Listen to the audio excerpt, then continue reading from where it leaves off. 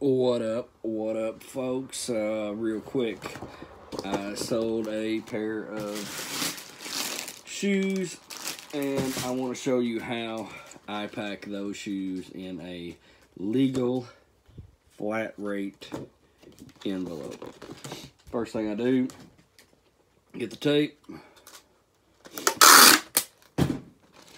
and I put it on the bottom edge. Seal it. Another piece on the side, like so. Another piece on the other side. And what this is going to do, it's going to keep it from coming apart at the seams. And then I'll do one on the very back of it, along that little crease there. So tape on bottom, tape on the side, tape on this side, and tape right there where the fold is on the top. Then you take your shoes, and I normally like to put them inside another envelope. It's actually Amazon envelope, but I'm going to cram that in there just to give it some padding. And then it will go right in the legal flat rate envelope. And then you want to take the seal, remove that. Normally what I do is push this all down in there, push it up with the other hand, and then we're going to get this baby to close. Work it so it's flat all the way across. Then we got to work this side all the way across.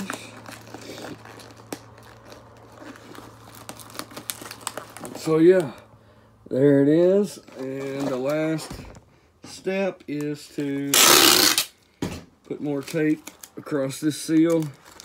You want to get it as flat as possible, like so, right around there. Another piece of tape to catch this side right here.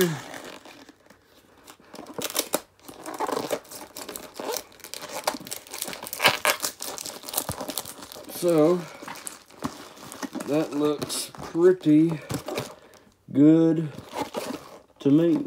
I'll print the label and put it on one side or the other. My understanding is you can put up to 70 pounds worth in one of these flat rate envelopes. It says any weight. You just can't encase the whole thing in tape. You have to, you can reinforce the edges.